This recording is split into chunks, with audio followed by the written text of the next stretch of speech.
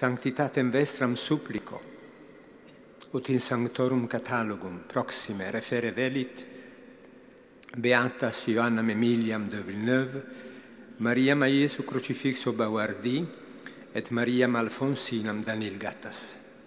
Blessed Sister Mary, or Mariam of the Crucified Jesus, and Sister Marie Alphonsine will be declared saints on May the 17th.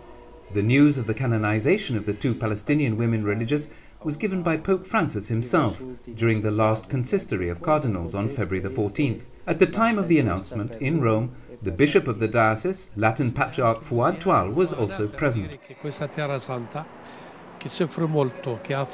This holy land, which is suffering a lot, and for which many are suffering, where there are so many soldiers, where there is occupation, war and violence, has produced two examples of holiness, and this must be the vocation of this land, which we hope to follow.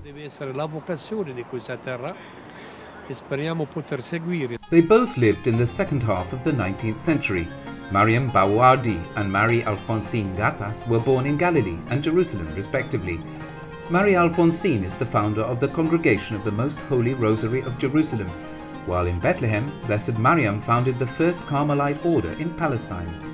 Theirs was a commitment that has borne fruit all over the world. Carmelo che adesso per il momento ha una dimensione mondiale, perché le moniali che stanno nel Carmelo di Carmel today is global because the nuns who are at the Carmel in Bethlehem come from Poland, Africa, France, from around the world, even Latin America. The Rosary Sisters are now all over the Arab Muslim world and also in the Gulf. They have the charism of education, especially the education of girls, and they do a wonderful job. In modo speciale delle figlie e delle ragazze fanno un lavoro bellissimo. The example of the two Palestinian women who will be canonized in the year for the consecrated life will hopefully be able to reinforce the witness of Holy Land Christians in the 21st century.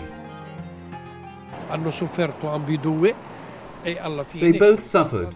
Their humility, obedience and also suffering directly aim toward holiness, which came later, and which also lead to the two miracles for which we thank the Lord.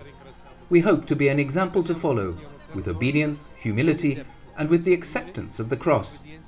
We now have two Palestinian Arab saints who are interceding for peace in the Holy Land. che intercedono per la pace intera santa.